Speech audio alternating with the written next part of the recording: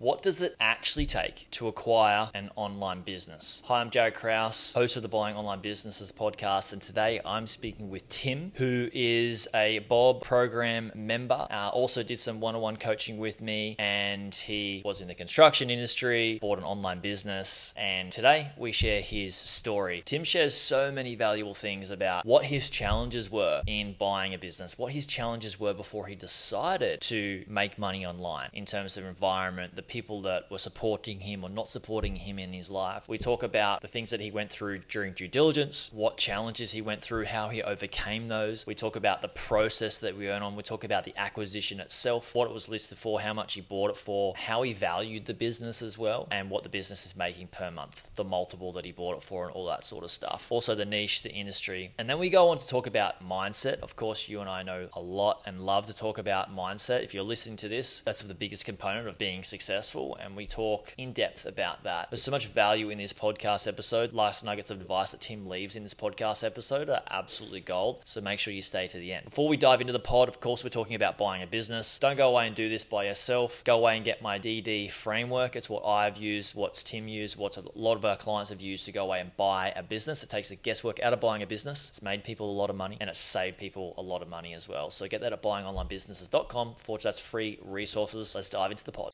What's up? This is Jared, and I am stoked to have you here. Before we dive into the show, I want to remind you that for a limited time, you can get one-to-one voice note mentoring with me to help you buy and grow your online business. I'm opening up just a few slots of voice note coaching to give you one-to-one access to me via Coachbox. You'll tell me your goals and challenges, and we'll work through them together. I'll ask questions, I'll tell you what I think, and we'll get you ticking boxes and achieving your online income goals. You can message me anytime, and I'll respond within 48 hours. Right now, you can get 20% off by using the coupon code JARYD, that's JARYD, and I'll drop the link in the show notes so you can find out more. Until then, let's get on with the episode.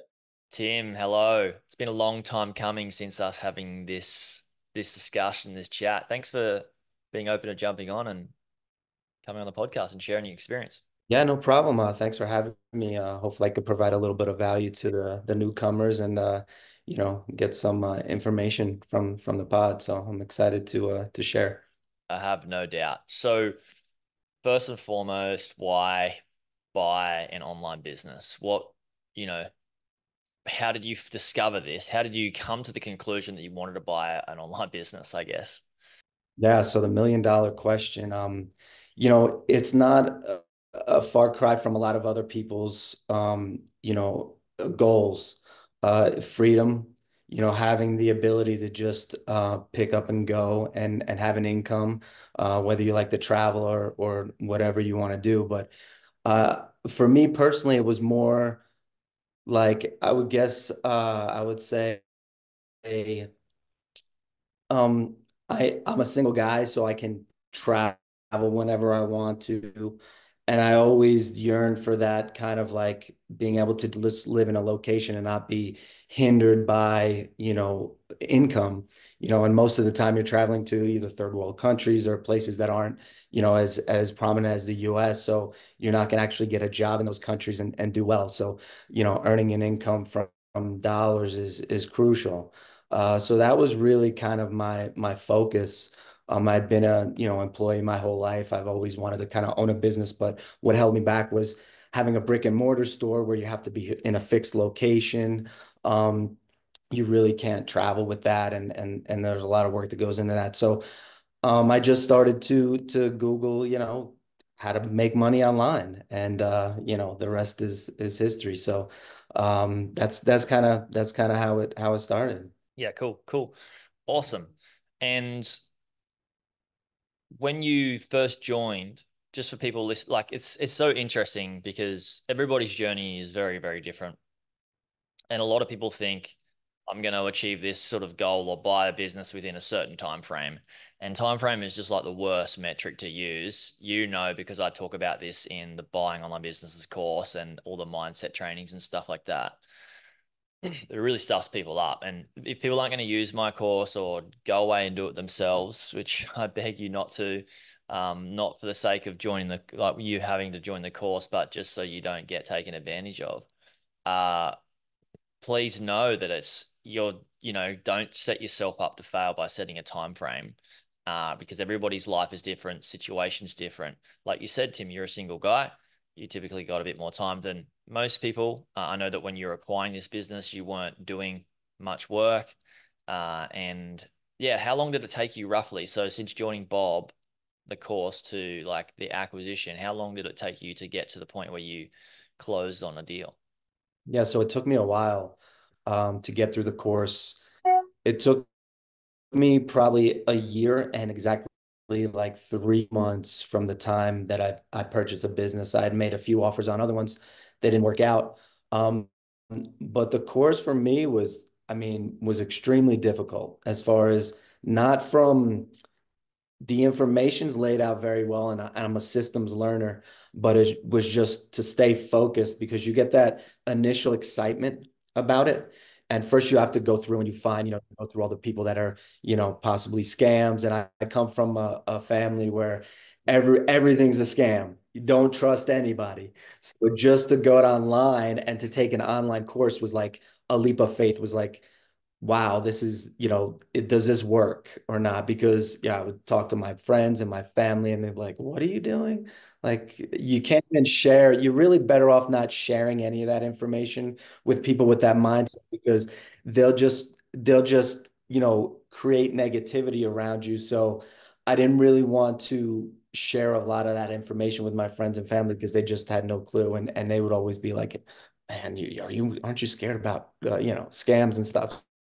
So anyway, from finding your content online and doing, due diligence and making sure that you're a legit guy and everything checked out, I purchased a course, and from that time on, it was just I would start and then work would get in the way, and then I'd kind of go off in a couple weeks here and there. So it took a while for me and to grasp the information.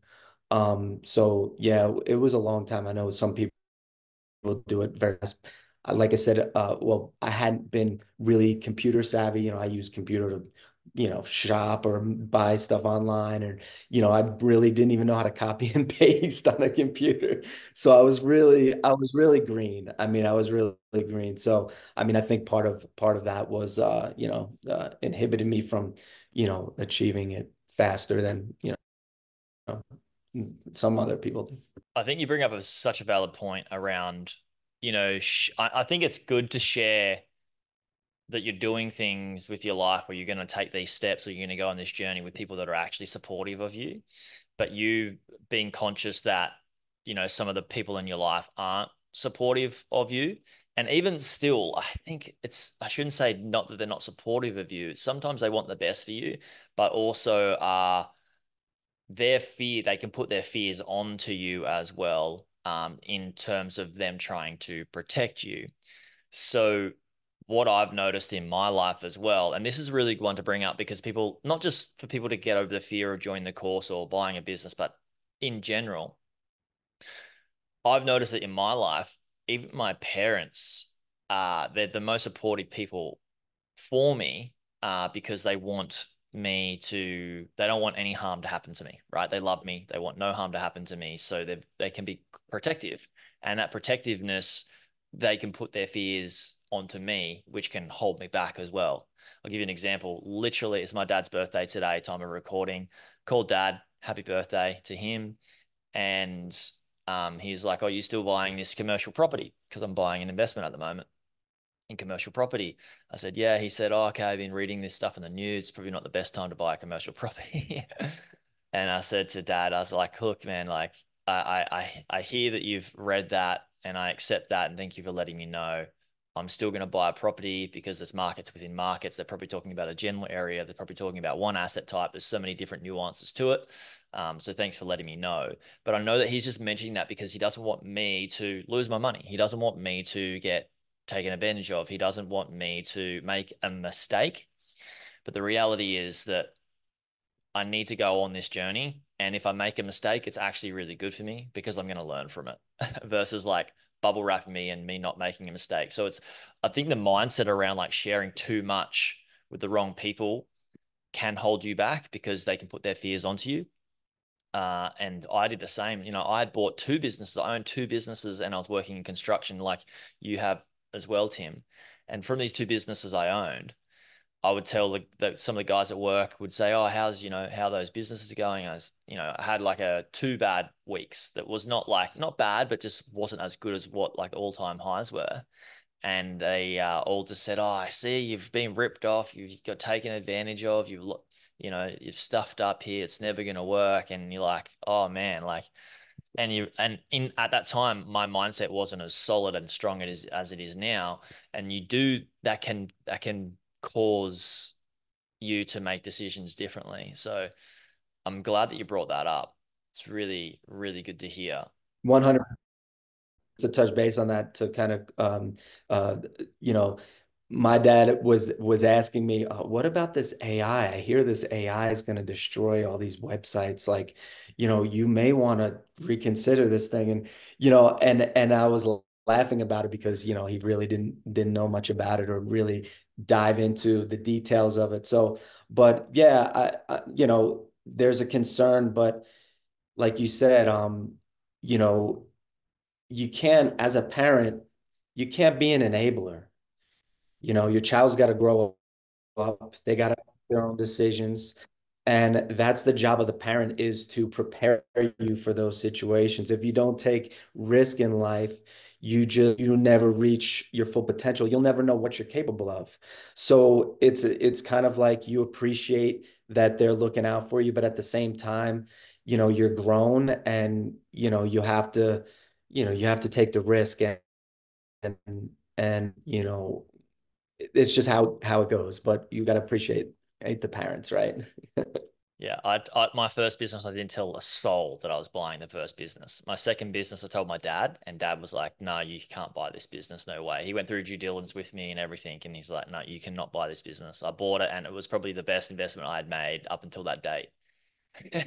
uh, yeah, it's interesting, and yeah, it's just good for us to talk about this and air this so people are conscious of like how some people can be super supportive and some people maybe not. Like where I live now, everybody's an entrepreneur and everybody is rooting, like genuinely rooting for you to be successful versus some other parts of the world or where you may live, you becoming successful can make other people feel more inferior about themselves. So they, you know, in a sense, they I know in Australia this happens. It's called tall poppy syndrome.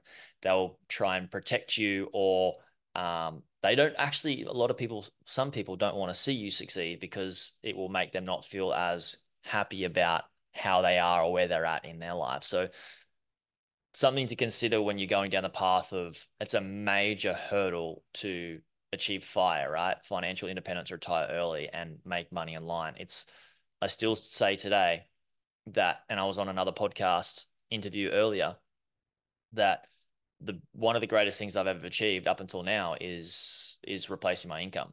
It was probably the hardest task. So yeah, good on you. Good on you for buying a business, Tim. What other challenges did you face around buying and the acquisition, maybe through due diligence or any of that? Up until you bought your business, what other challenges did you face that would be interesting for people to be aware of too? Oh, challenges like life wise, or just when it pertains to online business. Yeah, the biggest challenge, fear. Fear is a powerful, powerful thing.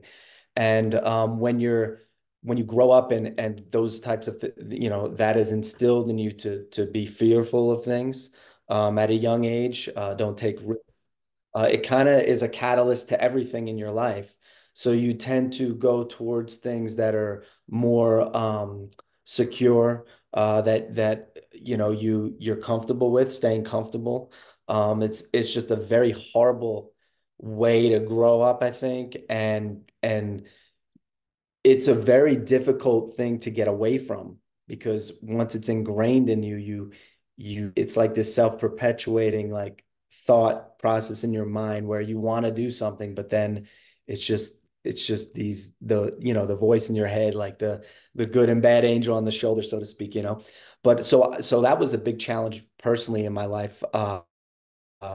with work situation. But when it comes down on the business, online businesses, I think the biggest struggle for me was the due diligence, the ability to look at businesses and just compare them.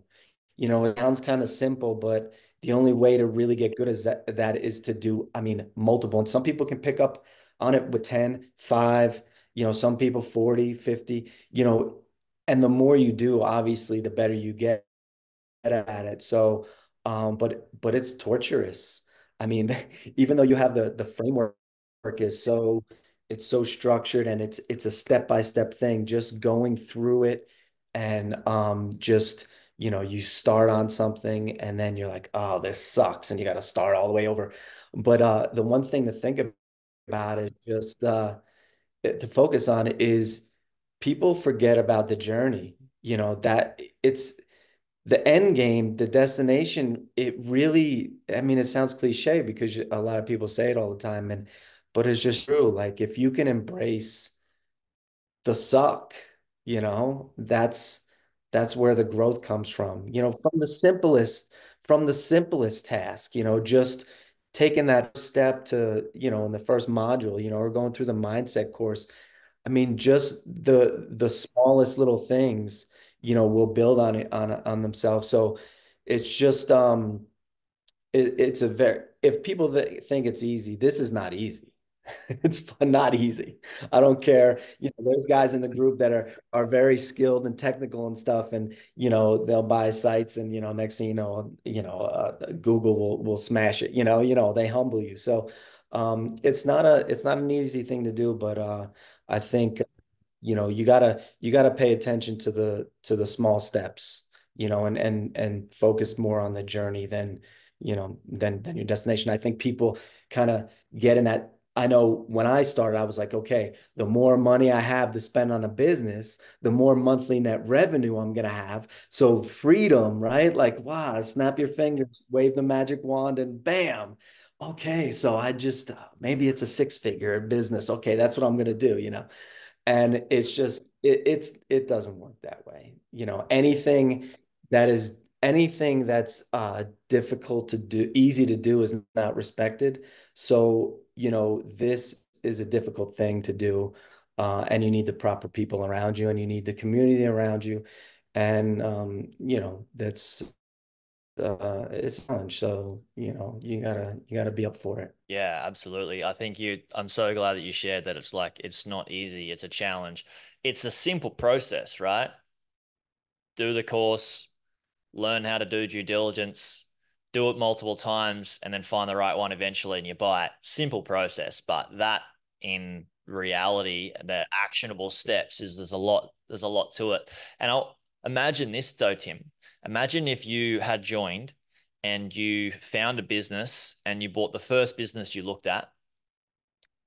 Imagine how much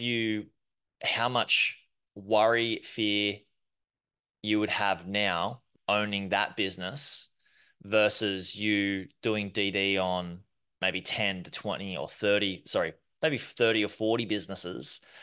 Imagine like how much harder it would be for you to be the business operator if you bought the first one versus you looking at so many other businesses. People don't see or understand that that process that you go through is setting you up for success to know the market, understand how these businesses work, and know what to do next and have the confidence to pull the trigger. Like it's that whole education that that's what people actually, what they want is the business, but what they actually need is that process that gets them there. So yeah, imagine that. Imagine if you had bought the first business you looked at. There's no way. I mean, yeah, it's just yeah, and especially now how the landscape has just changed completely, with all the Google updates.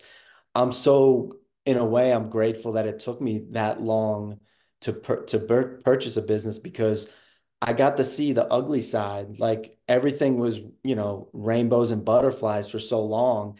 And you look at everything online and everyone's making all this money and they're just posting all this content and getting traffic to their site and revenues coming in. And then So I'm like, man, this it just seems too good to be true. This can't happen this way. So when the updates came and a lot of sites were getting, were getting hammered, it kind of humbles you and you're like, it gets you back to reality. It's like, okay, you can lose. This is a risk. You can lose all of your money. Like there's people sites that have been de-indexed, like Google's just gone in and just bam, you're gone.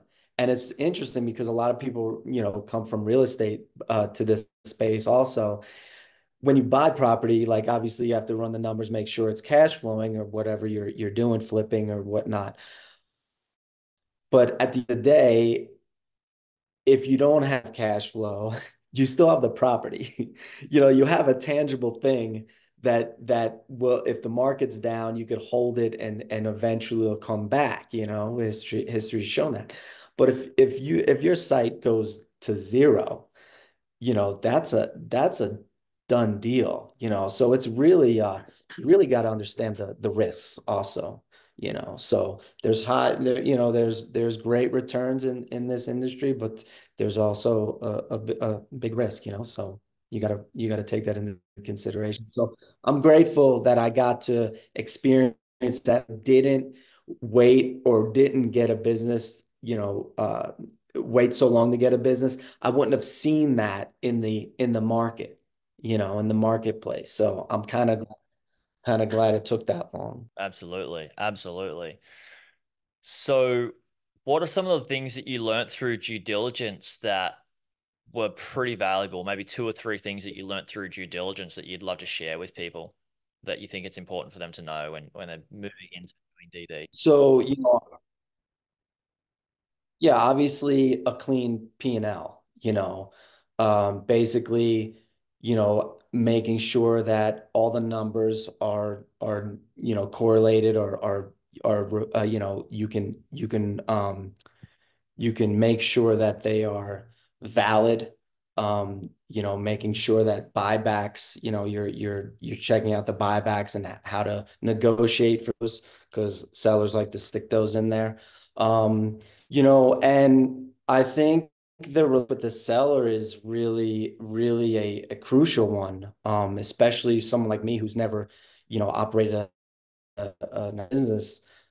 Have a seller that has skin in the game, that has maybe like a passion project that they really want to see you succeed with the site is crucial too. I had a great experience with my seller, and he was able to kind of guide me through a lot, which was helpful. So I think those are probably the top things to look for. As far as when you're doing DD. I'm sure there's multiple, but those kind of are the top three that stick out for me. Um, also, which I didn't also I didn't re- I had sticking to my goals and guidelines. They obviously changed over the course of time, because you have to, change for the market. So I think being flexible is a good thing also. And um I'm I think those are probably the top things that kind of stick out in my mind. Yeah, I love that you mentioned the flexibility because I've had people come in and they want to buy this sort of business for this sort of price that's, operating this way and they can't find it and it doesn't exist. And so they think, oh, this is a crap space. I'm not gonna invest. But they've missed out on so much other opportunity with other investments. And they went away and got frustrated with the industry and like you don't understand. Like you've got to meet the market as well. It's the same in every investment. If you are wanting to buy Bitcoin for, $150 today in 2024 when we're recording, and that's your expectation, that's your investment criteria. Well, of course you're going to be pissed off and stressed out and not buy or acquire it, but you're going to miss out on wherever it is at. Like now, maybe it's around 70. You're going to miss out on that bit that it goes from 70 to 200 or 300 or 70 to 100 or whatever it is. You're going to miss out on the opportunity because you're not meeting the market. And I'm not the biggest. I'm not shouting to the rooftops that I'm a huge advocate of Bitcoin, but it's just an example. Not to say that Bitcoin's bad. I have a little bit of it in my portfolio. So with the acquisition, first I want to ask, all right, so how did your investment criteria change? And then let's talk about numbers, and then I got a couple other questions for you around, you know, advice and stuff. Yeah, so I think the most difficult part for newcomers is what niche what kind of site with, obviously, ecom, there's so many different SaaS, there's so many, yeah. So that's where you start. And for me, and obviously you preach content sites, and that was one I of, did I one of did the, preach content sites. There's new information. because it was, Yeah. yeah, back then. Now there's new Well, information. the So that environment made, of changes, right? It's like one time you might course, and you be have to change the pitching a environment. yeah. Yeah, totally. So, I mean, from speaking from when I started, so a year and a half ago, that was kind of like the introduction into the online business world, and content sites made sense. I mean, it just fit the bill. So from that point, then you decide the niche, and that is a struggle because people are, and I struggle with that because I'm like, I want to find something that I'm interested in, because you always kind of look at people who are very successful, and it almost seems like they found their passion, and that's what they do. Like they find that, and then they just put everything into that. And in a way that's true, but also in a way you have to kind of I don't know, reframe your passion, or kind of from a different. So what I did was more looked at the business from how can I grow get enjoyment from taking something from a baby steps and growing it. What was the growth potential? Rather than looking at it, well, do I really want to write about puppies and something, blogging about that kind of stuff. It was more or less more focused in on, okay, how do I find a business that I can grow, that has more potential. It was more of the focus on the potential, the growth for me, rather than the actual niche, is if that makes sense. So glad you mentioned that too, because the biggest thing that holds people back is the perception or the conditioning that you need to buy something that you're passionate about. And I've told this story before where I used to hate my job, but to get me through the job until I was able to retire from it, I found a, a part of the job that I was passionate about, which made going through the job fun and good, right? Until I was able to quit. So you don't, this is the thing, is like there are so many successful people that sell particular products they have zero care for, right? In their own personal life. It doesn't light them up. But what lights them up is maybe marketing, or what lights them up is copywriting, or what lights them up is operations, or being an operation manager, or being a CEO, right? I bought a business before, suits. I don't care for suits, right? I don't care. Like it's not my, I'll wear suits when I wear suits and I enjoy wearing them, but I don't need to wear suits all the time. It's not something that I love and I'm super passionate about. But the business crushed it. That's what got me out of my job. So it's an important story to share. So awesome. Congrats on the acquisition. You found something not particularly a niche that you're like, yes, this is going to be my whole life and my whole personality now. But you like the business model, right? So why did you choose this business? How much did you acquire it for, and what was it making per month? Yeah, so I my budget for was around 150,000, with about 30K in, capital to improve the business.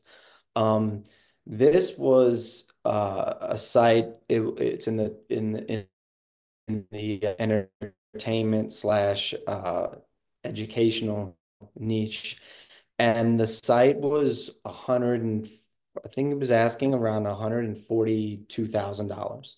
Uh, it was relatively new, which was very kind of scary for me. Um, the site was about a year and a half old, but the income was basically solid for 8 months. It wasn't a solid 12-month income. So he was pricing it three ways. Obviously, 3 months, 3 months, 6 months, and a year multiple. So it was kind of a weird situation because what I liked though was that on the P&L, he had put everything, all the initial costs in there. So I got to see the growth from day one, and he didn't hide any of those costs. And the site was growing during that time, the whole period, even through the most recent helpful content update. So it gave me a little more confidence. But ideally, I'd wanted my guidelines was like at least a year of revenue. So the revenue based on 6 month, it was generating somewhere around $3,300 a month in net revenue. Um, so basically, I kind of split that, and I wound up purchasing the site for, I think it was about $103,000. I wound up purchasing the site for.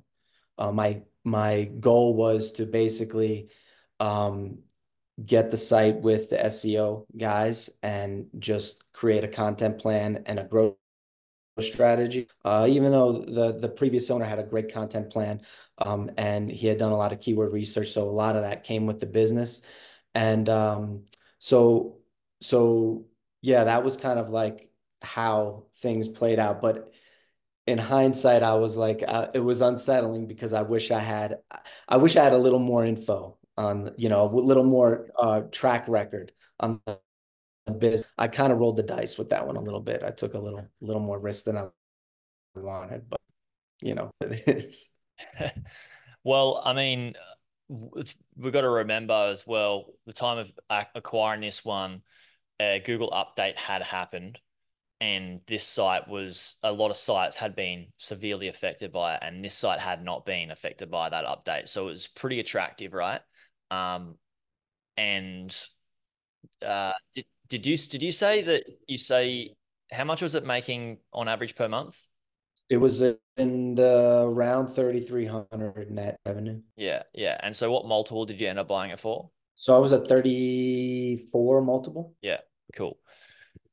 And I think because this business we found off market as we are selling businesses to, you guys in the group. It's part of what we do.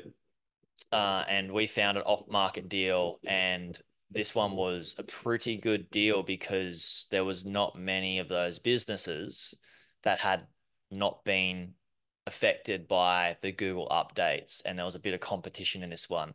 I know that there was a bunch of other people that had bid on this one and did not get it, and you did. I guess, what do you feel helped you get this business across the line with a bunch of other competition that is obviously pretty, pretty savvy buyers being trained by, I'm being biased, but being trained by us. Absolutely. And they were and they were more savvy than I was. I think what it was, um, so a lot of people had a little hesitation because it was such a young business. So I think that was part of it. So unit that the seller did was another thing that gave me confidence was it was an in-house business. So I was felt a little more confident because it was an off-market deal. It wasn't with, Empire Flippers, with the community. So, and a lot of people had looked at it, and I respect everyone in the group, and I think everyone's great, and they do great due diligence. So I was like, well, all these people are really interested in it. And then the seller had put kind of a timeline on it, which was kind of like, oh shit, put up or shut up, because it was smart on his part, from being a seller. Okay, I want everyone who's serious about this. So basically, it kind of pushed me And I had made offers on a couple other businesses that didn't go through. So I just said, you know what? I'm gonna just throw an offer out there, a simple, clean offer because I was a cash buyer. And that's kind of what the seller was looking for. I think he didn't really want to do a payout. So it was, to be honest, I think it was just luck. It was just the timing, that what he was looking for was what I was providing, a cash offer. I think I put in the contract was like, I need a month of, kind of like help and email support, the transition. And he was more than happy to do that. He actually gave me even more. He recorded some video, showing me how to run the site, which was helpful because I got to go back and review the video on how to use, Webflow as a platform and, how to, upload to CMS and stuff like that. So it was I just think it was that I don't really believe, I don't know. I can't say I believe in luck, but it was timing. I think it was just timing. And so that's real magic to it. Yeah, I do like this really good explanation of luck that I learnt from a book. Roger Hamilton is the author. Luck standing for location, understanding, connection, and knowledge. And being in the right place, the right time, location, understanding the deal, having the connections, and also having the knowledge to execute and make an offer that's suitable to the seller. Definitely got lucky, right? So I think it's a huge component of like all the components of the year over a year of you doing the work, looking at the market, the businesses, knowing what's, a good deal and a bad deal. You went through and saw that, okay, there was a bunch that were selling that, I've missed out on that were good. I obviously need to meet the market and give the people what they're after. And we did just that. I mean, a 34 multiple is a pretty damn good multiple in that environment for a business that had not been affected by the update. As we do, we try and list these businesses at the most fairest price, because we're not in this for just like, we like money, we like making money. We're a business, of course. I'm not going to hide the fact that money's important, but we just like to do the right thing, by the market and not overinflate them. Now, I want to ask around advice. You and I have been working together and doing coaching for a bit to get this business. What, how important was that in the role of you? And I'm not. You can say it didn't help at all if you like as well. Like, say whatever you like. Be completely open and honest. But what role did that play in you acquiring the business, and how did that either help you or not help you? For me, because coming from my background growing up, I really didn't have a mentor in my life, like someone that would actually guide me in a certain direction.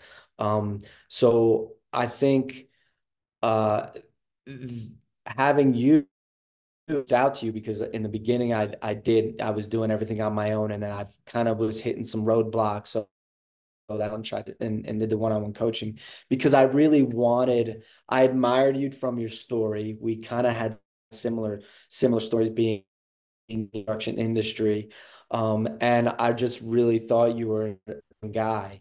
And I was like, man, I've never had a mentor, but if I have one, I want to reach out to Jared and see if he can kind of get me on that path and essentially still hold me to taking action on stuff also. So I reached out because I really knew that having a mentor, not only the Facebook group is really great, but I needed a little extra, a little extra help. So just having your guidance was crucial. And when you're dropping six figures on a business that you've never even heard of, it's great to have people in your corner that know it, that can answer the questions you have. And every time I had a question, you answered it. And after I got off the calls with you, I always felt like, okay, great. I'm going in the right direction. It was kind of like just a reassurance in a way.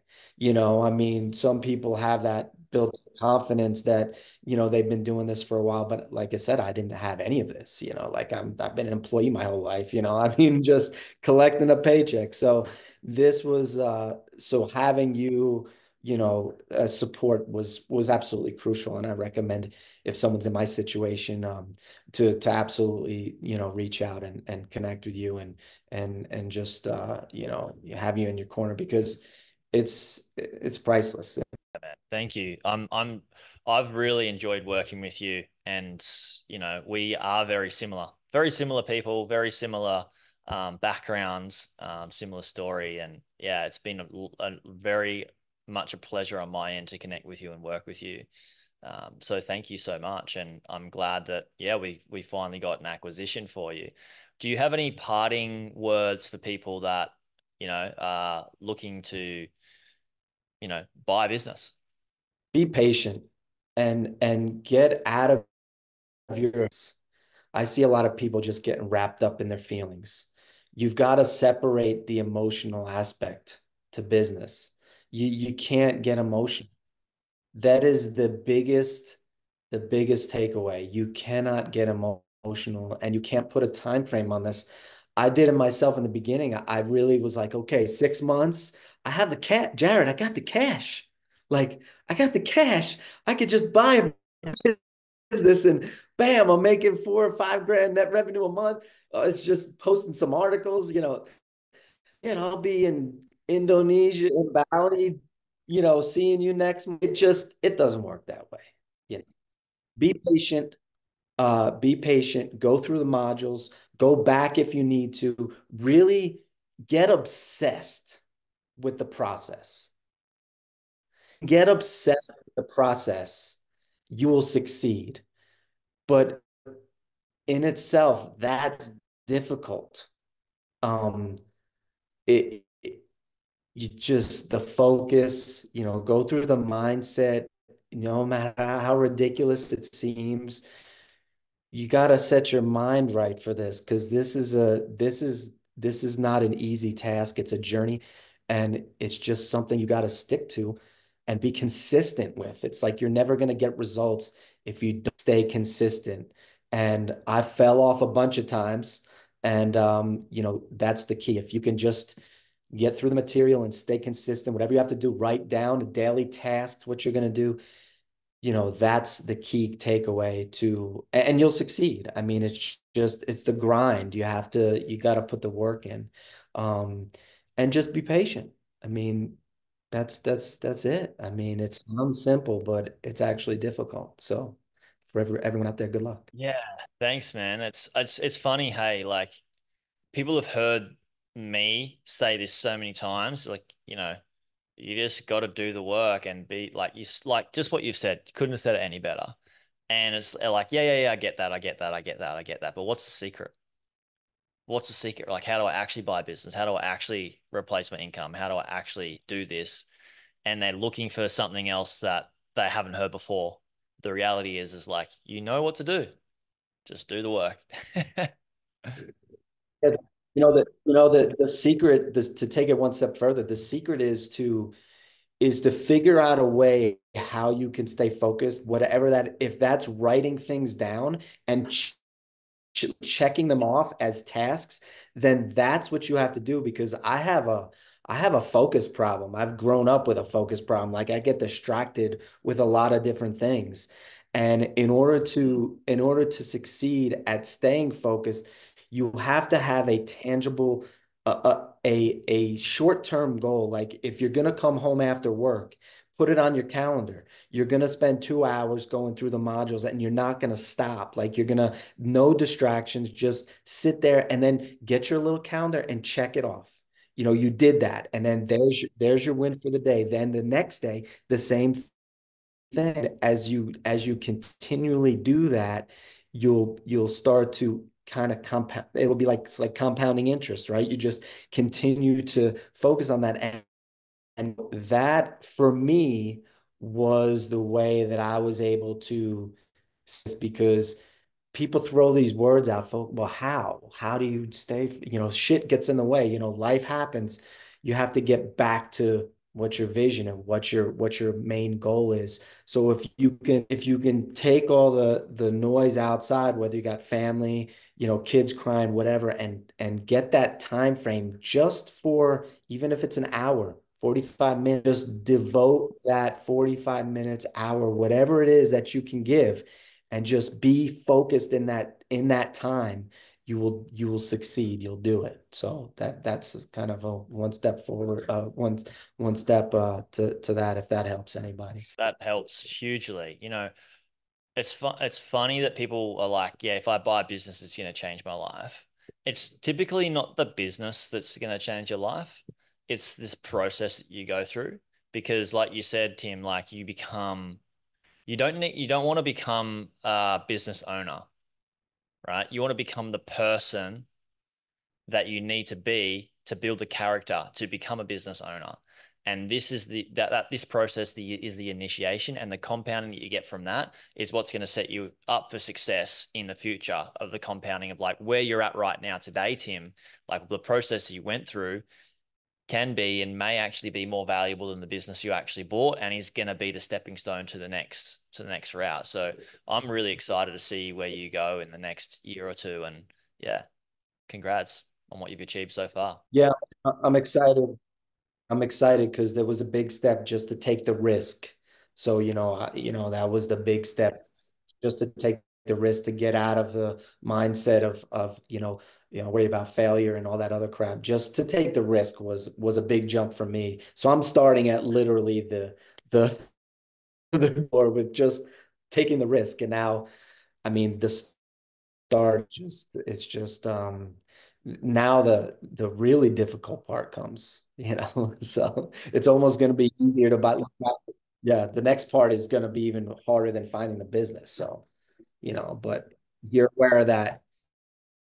You could, and just roll with the punches. Yeah, and look at the person you'll become from starting this new journey, it's exciting. So yeah, again, Tim, thank you so much for coming on, sharing. Really do appreciate your time. Thanks, Jared, for having me. And once again, I appreciate what you do and the value you provide to the group. Yeah, it's a great service that you have. So thank you. Thank you so much. Hey YouTube watcher, if you thought that video was good, you should check out this video here on the 2 best types of websites beginners should buy. Or check out my playlist on how I made my first 100K from buying websites and how to do due diligence. Check it out. It's an awesome playlist. You'll enjoy it.